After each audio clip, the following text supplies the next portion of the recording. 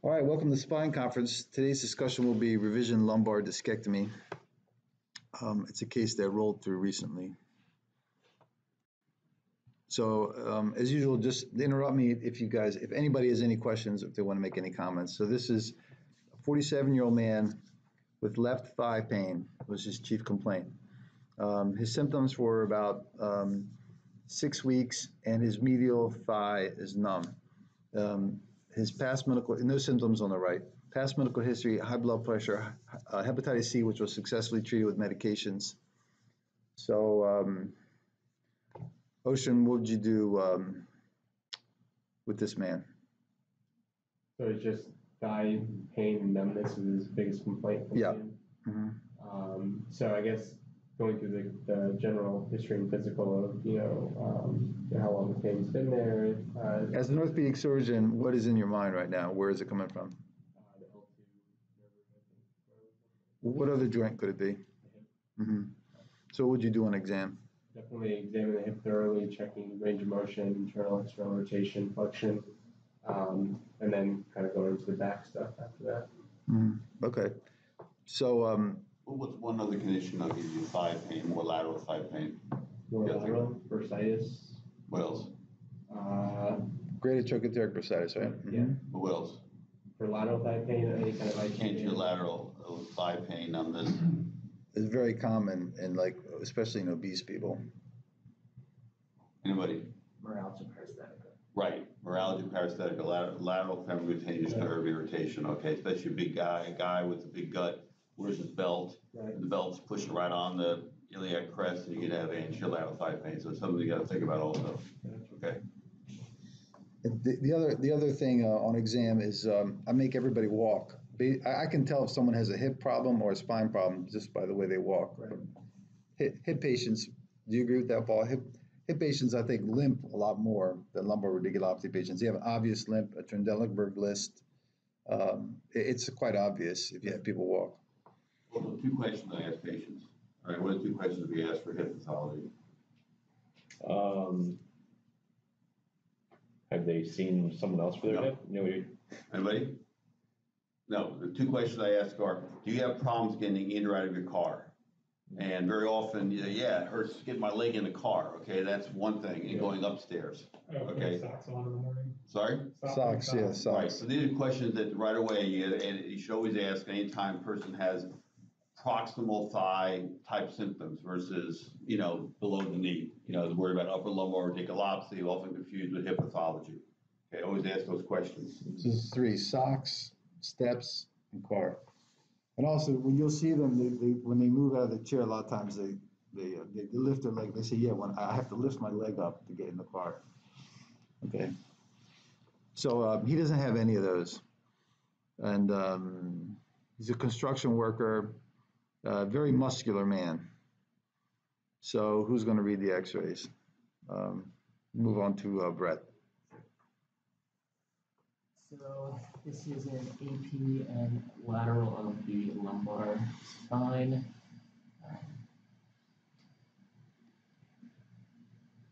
I don't see any definitive disc space narrowing. I don't see any osteophytes. Disc heights well maintained, not much in the way of osteophytes. No spondylolisthesis on the lateral view. Okay. So this is for Brian now. Ready, Brian? Mm-hmm. Is L4, L5 normal on the AP view? So you can look at the transverse process of L5 to see a little bit of a signalization of L5. Mm-hmm. Which means that you might be putting a little bit more stress through the L4, L5 junction because there's probably a little less motion if that L5 has one. Okay. I think it's subluxating a little bit to the left. L4 is slightly to the left of L5, slightly. Yeah, lateral listhesis. And flexion extension views, there is motion and nothing abnormal, I think. Did we miss anything, Dr. Sexton? No. Okay, so sagittal cuts. Who wants to read through this? Oh, so what would you do with this patient, Ocean? Back to Ocean. Comes in your office, your first year attending. Yeah. Just send him to your partner, or you want to take care of it? Okay, what are you gonna do? You can always start with the trial of non-op management, active application, anti-inflammatories, plus or minus something like those kind of physical therapy, things like that. See if that improves his radiculopathy. Okay. Most of the What time. about examination? What about you examine the patient, right? Or what is- Correct, I thought we were, I'm sorry. Let's go to exam. Well, how would you examine then? So just getting a good neuro exam with motor strength in his bilateral lower extremities, and a sensation as well. So seeing exactly where that numbness is and what dermatome. Then moving on to just reflexes, and kind of upper motor neuron signs you look for in terms of pronus and the like. Kind of going from there, making sure you're not missing anything. I want to ask something specific on the exam. Frequently in spine, we do things called nerve root tension signs. We kind of pull on the nerve root and see if it hurts. So the typical, for this man who has thigh pain, the typical nerve root tension sign of extension, straight leg raise, extension of the knee or ankle, is that going to make him hurt? So when you extend the knee and the ankle, what nerve roots are you pulling on? Extending the knee and the ankle, it's more L3, L4. Which nerve roots go to the foot? Well, that's the quadricep. So He's asking what your tension, if you do a flip test or a straight leg raise test, what are you pulling on? What do you pull on? What nerve roots go past the knee? Like L5. L5, S1, S2, right? Because when they're down in the foot, so Sciatic, yeah. so in this guy, will those typical work? A little proximal, I think. Yeah. So what would you do? How can you pull on those nerve roots? And you extend the hip. You can extend the hip, yeah. That's a way to pull on it. I'm not really sure. That's right. You're right. So just a typical will not work in this man because it's an upper level. Right. Called the reverse straight leg raise test. Okay. Okay, where you hyperextend the hip to stretch the femoral nerve, which is upper thoracic, right, which is your upper, thigh. They have to lay prone on the exam table. Right. Just pull them up. Yeah. All right, good. Any other comments or questions? Okay, so let's do the MRI now. Ocean, what are these views? These are sagittal cuts of the lumbar spine, both T1 and T2. I don't necessarily see any significant, or at least any kind of disc herniation causing significant central canal stenosis or kind of impingement on the nerve roots there, the caudate equina. How do you know you're in the midline? You didn't say you're midline, I but didn't say that, but yeah, I'm not sure. how can you tell? What's this thing? See What bone? What part of the processes. posterior spinous process? So that kind of tells you you're in the midline. In the middle. Mm-hmm.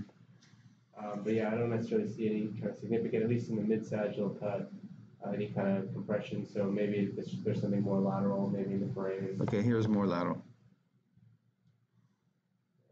So I in my notes, I call this parasagittal cut. I'm not a radiologist, but I do look at films. So it's kind of not the best quality of MRI, or maybe that's just my lack of. Don't be critical of the radiologist. Yeah, don't be critical. There's a radiologist in the room. What do you think of this foramen? So this is the L4, L5 foramen. It looks pretty open. Mm-hmm. So that's the L4, L5 space. Mm-hmm. Coming out, that should be, so that's lateral, so that should be L4. Yep. And that's just below the numbered pedicle. Correct. And what could impinge on that? Any kind of facet joint hypertrophy. Facet in the back. Disc right here. Yeah. The typical, most common area that we see stenosis would be along the lateral recess. Okay. So we're saying that that's the L4-5 interspace, right? Right. Okay. If you get lateral recess stenosis at L4-5, does it get that nerve? This is 4-5. This is the 4-5 lateral recess right here. Let me just draw it out for myself.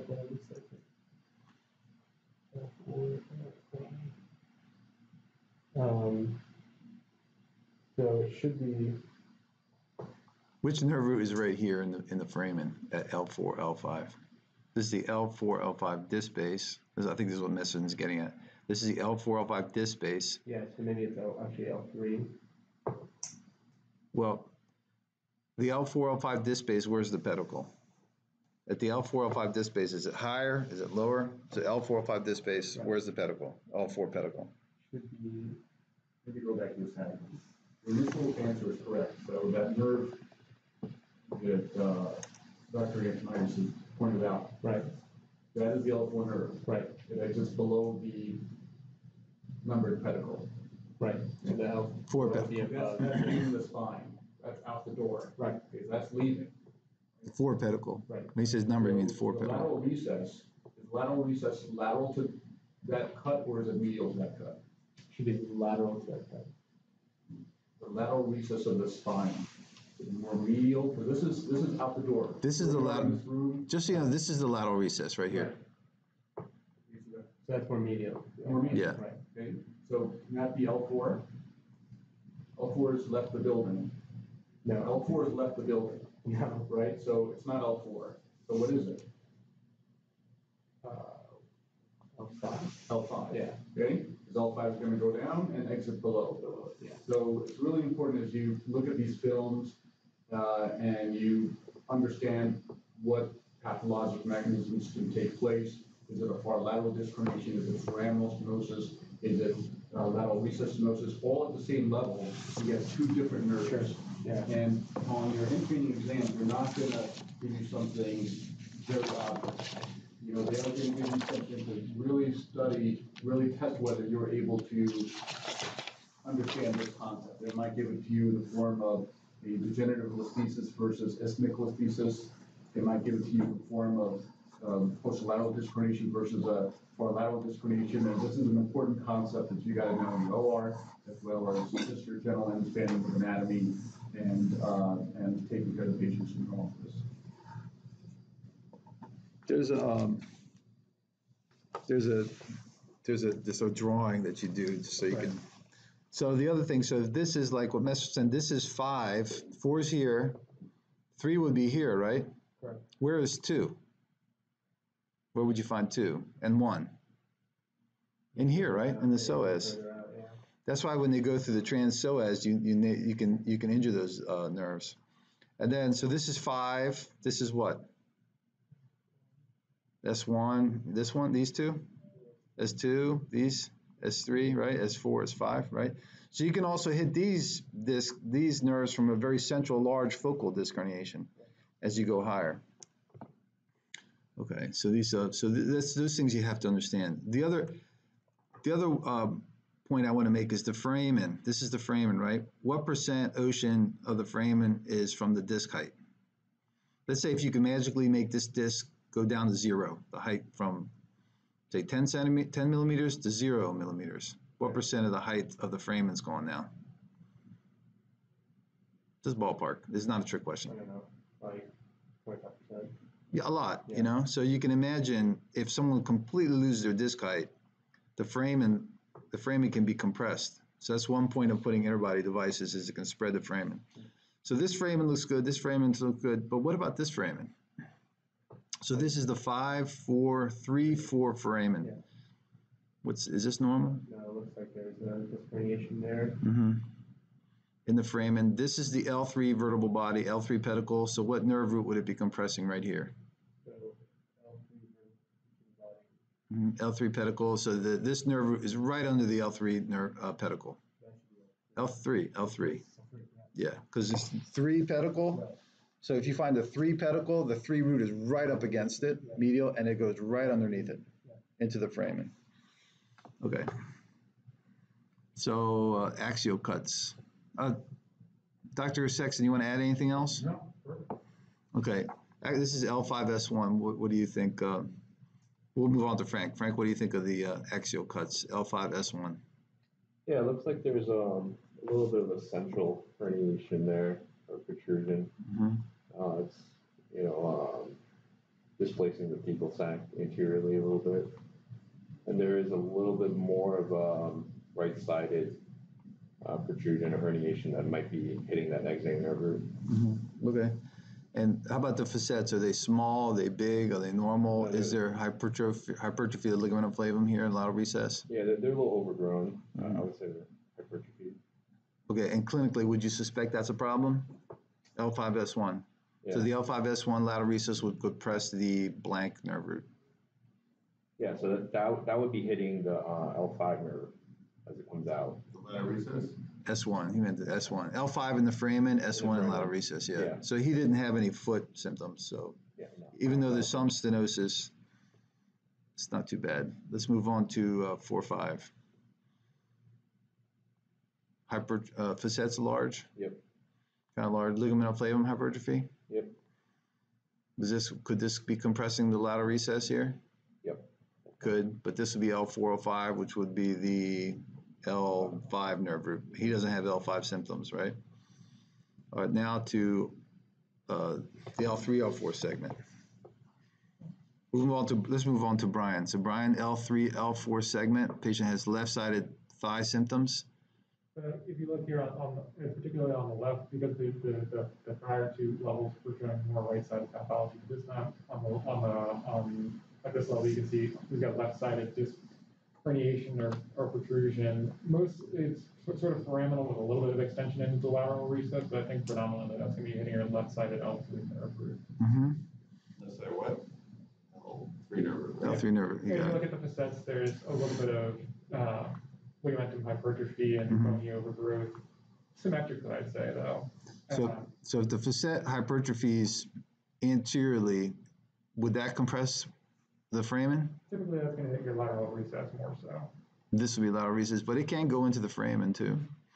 Okay, so this is just a little bit more rostral higher. What do you think of this? What's this thing? Again, you can sort of see that the bulge. You can see that it's radiodense, so that's some annulus that's encroaching into the frame, and then far lateral, you can see that big herniation right there. He has a far lateral disc herniation as well, and a foraminal disc herniation. So, Before you move on, let me just make a pitch I make from time to time. The more specific the information we get about where you're concerned, the more we can tilt the report a little bit to help you. By that I mean, this is a perfect example. There was spondylosis at 4.5 and 5.1, and those are the most common levels to have significant disease for you all. And so we're going to be keyed on those in the report. But if you say left L3 root impingement or left L3 radiculopathy, one, we're going to call those maybe mild instead of maybe somebody might get carried away and call those moderate lower down. So that's going to help you. But even more, we go past these. We shouldn't, and you won't. But every now and again, I get a call from one of my spine colleagues saying, could you look again at that left L3 root laterally? And I will have missed something like this because from time to time we don't get that it's left-sided, that it's L3. And so, and I put in my report that if it's negative, I'll say there's no evidence of left L3 root impingement. That's in my report. So that helps you too, not this case, but that means that I looked at it and you have in the record that there's not L3 root impingement. Now, if I'm wrong, you give me a call, but usually if I'm keyed that way, and if I say something like that, I'm not usually wrong about that. I'm sometimes wrong about saying L3-4, no stenosis. And then that's a mistake. I'll just echo that over the years, probably the most commonly missed finding on an MRI is a foraminal disc herniation by a radiologist. Just again, you guys are focused on the midline lateral recess, but this is the most commonly missed. So it is important for as much information, or go back and talk to the radiologist if you suspect something that maybe they did not report. They can do an addendum, especially if you're going to operate on a patient. if you're going to operate on a patient, the record's got to be right because insurance carriers will pay for it, and also medical legally, it looks weird that the two doctors are not. So it takes time for the practicing physician, for us to call, hey, can you help us? But you have to do it. It's very important. And you should expect cooperation on the other side if you're right.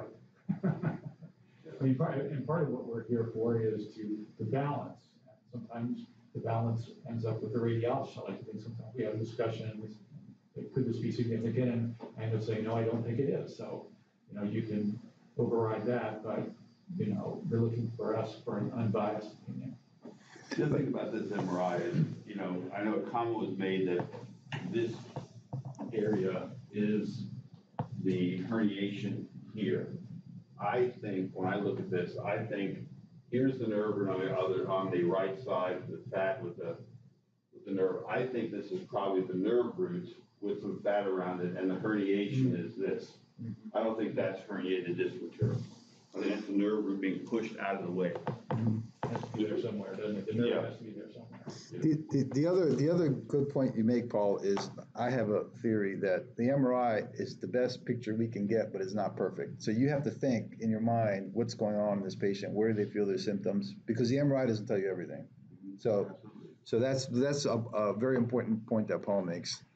So I just a far lateral disc herniation is a different surgical approach. It's lateral to the facet. To remove, and this is just a diagram. I sent this to Frank today, but anybody's interested in it. It's a very nice description of removing foraminal disc herniations and extraforaminal disc herniations by removing the lateral portion, inferior lateral portion of the pars area and the facet, which is it keeps you from becoming unstable and getting a pars fracture. Anybody wants it? It's from 2016 from an article from Australia. I can forward it to you. What is the protocol? Right. Yeah, I mean, the plane you go through is Wiltsey. Wiltsey approach, okay, by Leon Wiltsey, who described this, right? And what is the muscles that you're splitting? Yeah, you're going between multifidus and longissimus. Right in that plane. And why is foraminal disc herniations exquisitely painful? Anybody? Why frame it? They really hurt more than most people. Brian? Katie, do you know why? That's where the dorsal root ganglion lives. Okay. A very classic symptom that patients complain of is burning. When you hear burning in the leg, that is often DRG impingement. And the other thing is, a patient with a far lateral herniation, one of the classic signs of an article written by a guy down in Annapolis, lateral side bending will reproduce the pain. They could have perfectly normal flexion and extension with no pain, but side bending causes their leg pain because of that's when you're closing the foramen. So think of those two things: burning. Patient says my leg is burning, and or it hurts the side bend. So in this patient, any comments or questions so far? One comment. Mm-hmm. I guess it's more for the attendees. So when I do a typical posterior lateral disc, there are a lot of different options in terms of retraction.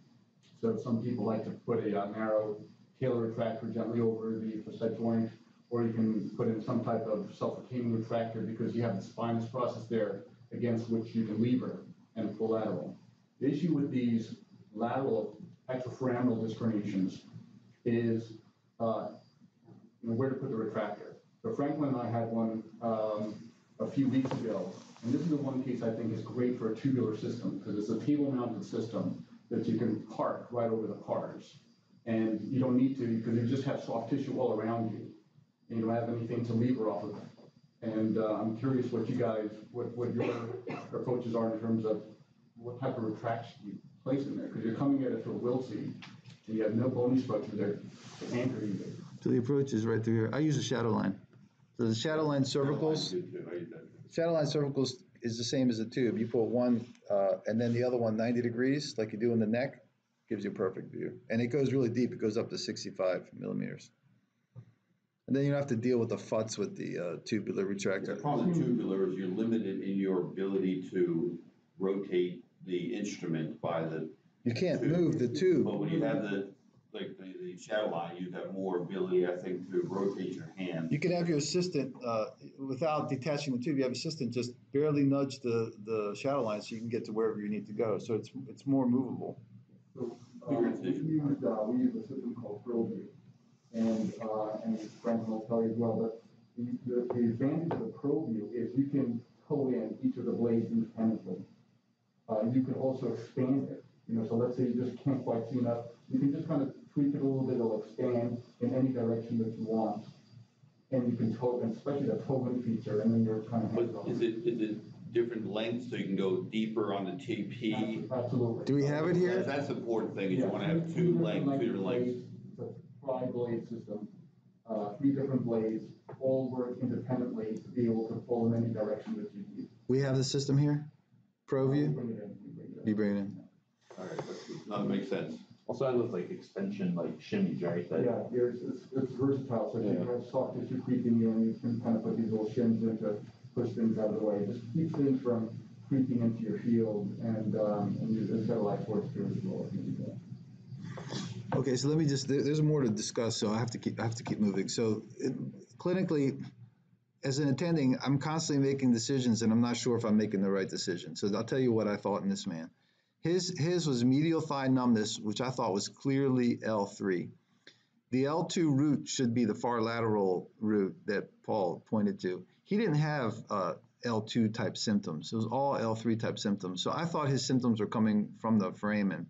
So because of that, and I've done both, I've done that too. I've done a medial discectomy and a far lateral at the same time to get both if I thought both were symptomatic, but just one was symptomatic. So I just did the standard discectomy. Now, a patient did fine with complete resolution of symptoms. So, and this is what I tell most patients, and I don't know, Mesfin and Paul, you can correct me. I tell patients it's like a bouncing ball of pain.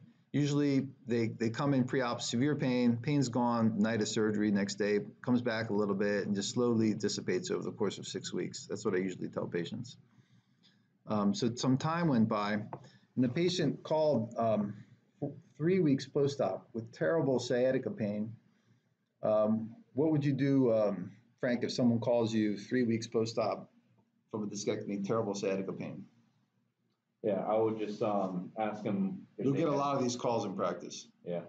What happened? Did they have like a fall? Was there some? No fall, nothing, just sciatica. Yeah.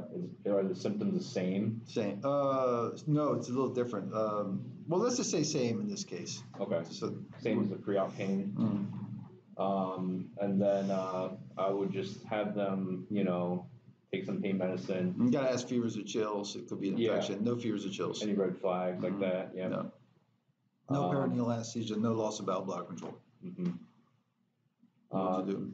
Then, just trial a little bit of pain medicine or muscle relaxer, see if that helps them, or a steroid pack. If Okay. that doesn't help them, then I would consider getting a re-MRI. Okay.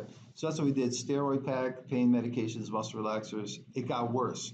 So we sent him for an MRI. And here's the MRI. Who wants to read? Maybe Kim. Kim, what do you see on this MRI?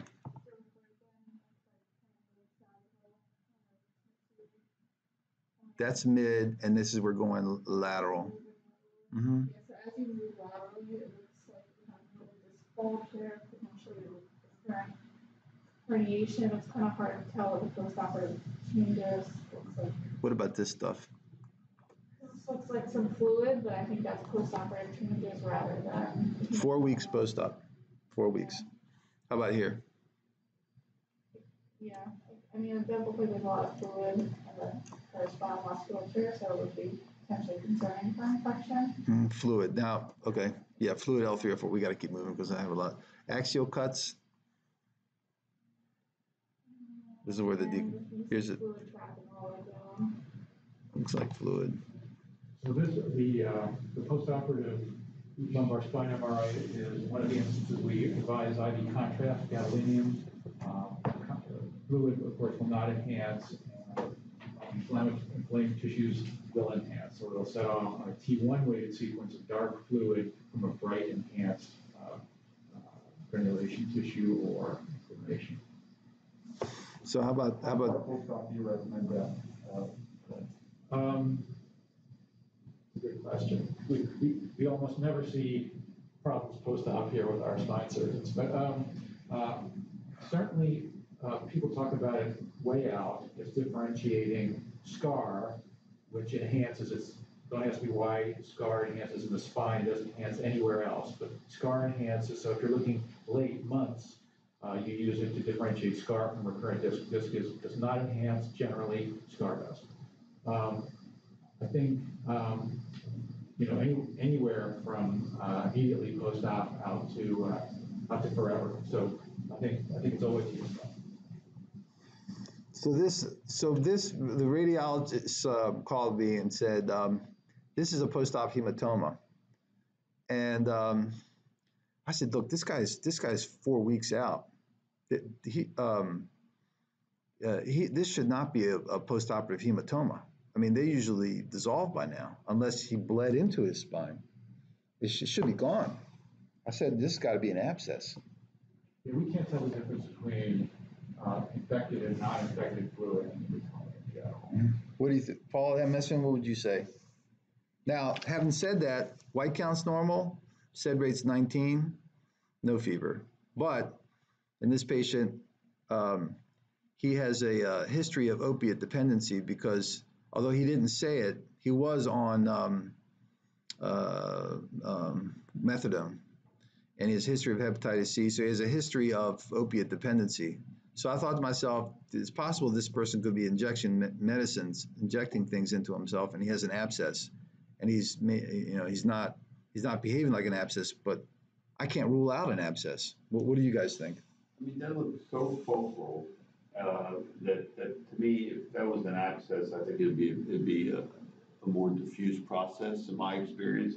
It really looks like a focal, localized fluid collection, and I would favor this looks like a hematoma to me. I would have guessed 4 weeks post-op, does that make any sense? Yeah, I mean, could have loculated it off. I mean, but the patient. I mean, I'm just saying. He did clinically though. He did great for 2 to 3 weeks, and then all of a sudden, boom, severe symptoms. I mean, then it could also be. I mean, I guess it's possible another herniated fragment, although not typical appearance. Well, that's the topic of today's conference. Yeah. So I mean. But clinically, this looked like to me abscess. Yeah. I mean, it could be. You don't know, but just that it's such a focal area without the disc enhancing, I think that'd be just very unusual in my experience to see that. I know it's slightly unrelated question. Do you feel extrapyramidal for his decompression? No, I didn't. And you can see here, still there a little bit. Okay. I mean, it looks like this looks like you did a posterolateral. Standard discectomy, yeah. And then I went to the outside table to make sure the foramen's open. Okay, so just so you know, I thought this was an epidural abscess, and even though he didn't have cauda equina syndrome, once you have cauda equina syndrome, it doesn't get better sometimes. So for me, this is an emergency. So I took him in and expecting abscess. It was all nucleus pulposus, just a massive amount of nucleus pulposus, which is very hydrophilic, which basically fooled all of us. This was a recurrent disc herniation. So now, if everyone can give our attention to Brett, who's going to discuss recurrent disc herniations after discectomy.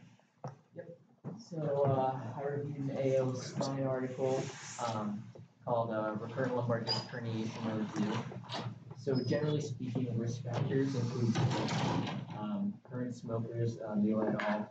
Did a study and showed current smokers have a risk of post-surgical herniation of 18.5% and an odds ratio of 3.4. So the mechanism would be there's a detrimental effect on annulus oxygenation and nucleus pulposus oxygenation recovery. Another risk factor would be obesity, and some studies find that greater than 30 BMI would give you a 12 times more likely incidence of recurrent H&P. Again, higher mean BMIs are correlated in some studies with recurrence. So diabetes would be another risk factor. There are higher rates of recurrent herniation in diabetics, and the theory behind this is that they have decreased sulfate incorporation and into glycosaminoglycans. In addition, they have lower glycosylation rates, so it essentially just changes the composition of the disc. Some biomechanical risk factors. So patients with greater than 10 degrees of sagittal motion had a recurrence rate of 26.5% compared to those with less than 10 degrees. Who had a recurrence rate of 4.1% in the Kim et al. Study. So disc height can play an important role, and there's other literature also to support that. So the effects on the actual primary discectomy. So larger annual defects can be associated with recurrence, and the percentage of the disc removed can also be associated, so a smaller percentage of disc removed can also be associated with recurrence and herniation. So in terms of management options, That's a good point, is the annular defect. So what do you do when you're standard discectomies, Mass Fane? What's your policy for the annular defect? Do you take a big knife and every single time annulotomy, or when do you do the big annulotomy, or when do you just put the pituitary in? Do you have a policy? Because I always try to keep that hole as small as possible so that. As possible, yeah, because you're really predisposing them both to degeneration and as well as in the long term, and risk of reherniation in the short term. So if the disc herniation is still contained within the annulus, I'll use a 15-plate scalpel, and there's just one linear incision, just enough to get a nerve hook in. And I'll use a nerve hook to deliver all the unstable disc fragments into the epidural space and excise it. I don't use a pituitary to go in there and grab. I'll just deliver whatever's unstable out into the epidural space and excise that. If you go in there and see a large defect, without not creating it, there's just a large defect. Do you ever guys trying to put any type of repair stitch into it? No. There's been lots of different approaches over the years with patches and seals and glues, and all that does is make the traversing nerve root adherent to whatever it is that you do there. I just found it interesting that limited discectomies at higher rates of reherniation versus aggressive discectomies. Right, so it's sort of the balance of what do you do in the short term versus long term. So when I did my training, our attendings used to get a pituitary and go in and grab as much as possible. So if you want zero risk of reherniation, what do? Take the whole disc out. In fact, they used to, in the old days, 50 years ago, they used to measure it and say you have to take out 2 grams. Yeah. But this is like 1950. So if you And want all the disc was zero gone. risk, take the whole disc out and see how that patient does. They're not going to do well. So there's a few management options. Repeat discectomy. So you can either do conventional or minimally invasive, and then you can fuse or choose not to fuse. So for revision microdiscectomy, recent literature suggests that patients are generally happy with the results of these revisions. VAS scores after microdiscectomy are typically lower than those after primary surgery. When patients are symptomatic, they typically have reduced VAS scores after the revision. But there's no significant difference in complications or satisfaction between primary microdiscectomy and revision surgery in most studies. And it's commonly That's an interesting question. Yep. Have you seen it before? I can't remember if I've seen the question, but that's what I used to tell patients. You say, if you herniate, then there's a 95% chance you're going to have success. And if you're in that unlucky 5%, you just do it again, and your chance again is 95%. Most people feel pretty good after that. It's a board term. All right. Because it's not intuitive. Right. You think that the second go around you're going to do worse than the first time. So that makes it a good question now. And so this is commonly considered the primary treatment for recurrent herniation. You can also perform instrument fusion. If there's deformity, instability, lower back pain, there are other indications.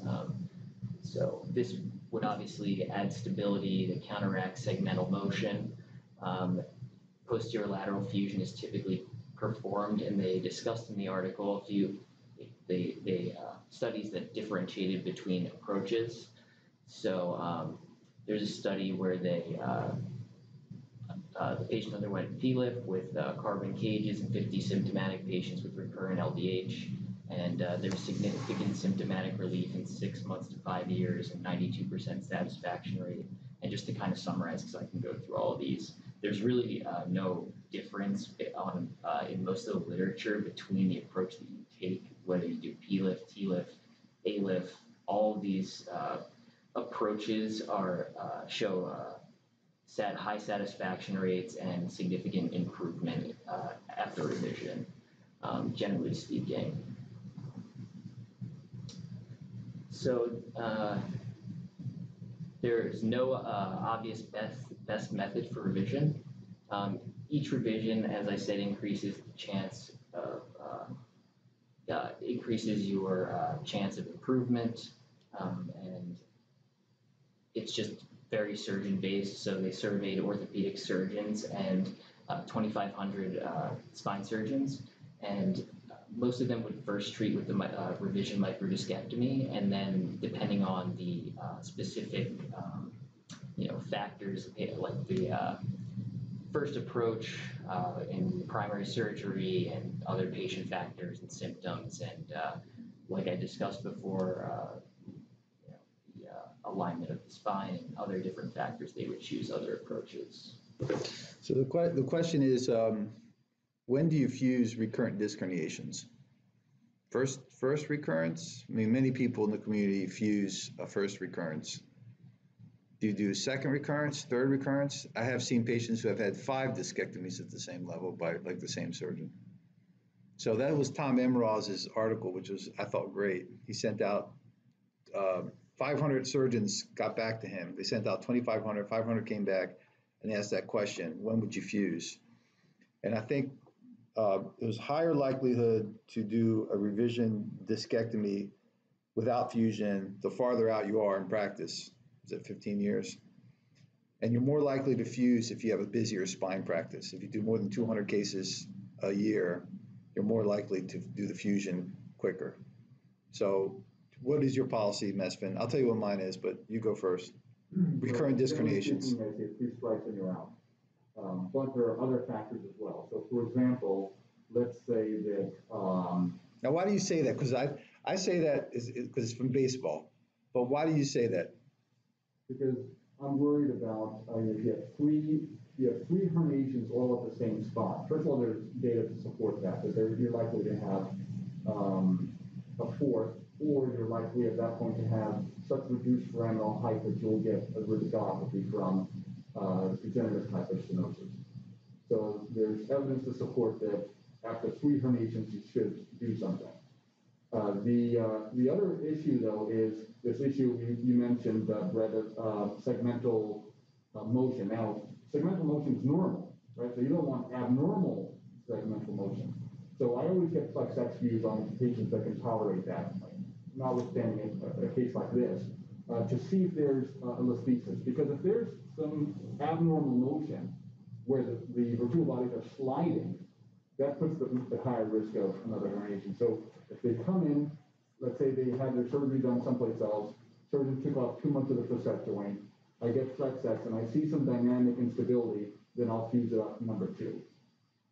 And you're saying strike, you're saying like that's inclusive of the initial herniation? Yeah, so you get 1 herniation, discectomy, second herniation, discectomy, third herniation, MIST left. One more point you didn't say is, for me, it's harder the third time. It's harder to find the nerve root. You have to take out more facet.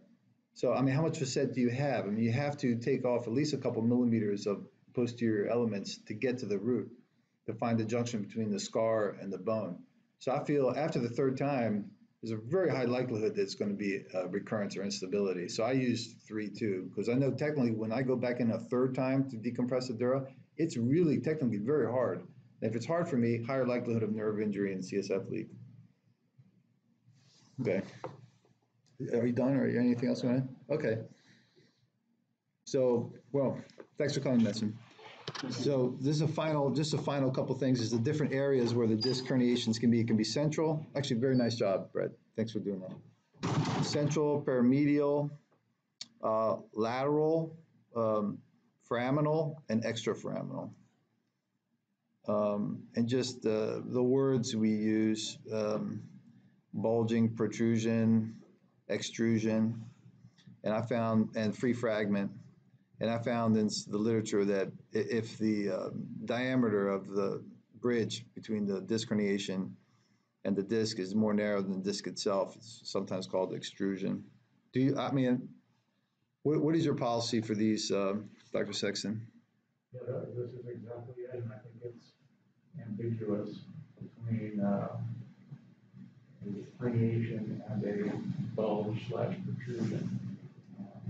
I've seen some schemes the criteria. You talked about narrow of the annulus compared to the amount of material outside as a criteria for calling it herniation. But I would call the large protrusion a herniation, and I would call the small protrusion a small herniation. So I think the terminology is a little broad, but I go with the degree of stenosis creates mild, moderate, or marked stenosis. I mean, they're just words, and they're all we have to communicate to each other. And just, go ahead. So sometimes I see sequestered too. Is that the same as the free fragment as you would describe? Okay. These are all questions you have like in trainings, and just the disc itself is a continuum of very thick fibrous tissue in the outside to more hydrophilic soft tissue on the inside, nucleus pulposus. And this is a nice view of a normal disc, what it looks like. And just the area of weakness is the posterior lateral, right near the lateral recess, because the fibers are not as thick there, and that's why the disc herniations are always there. So in this case, I just did a decompression.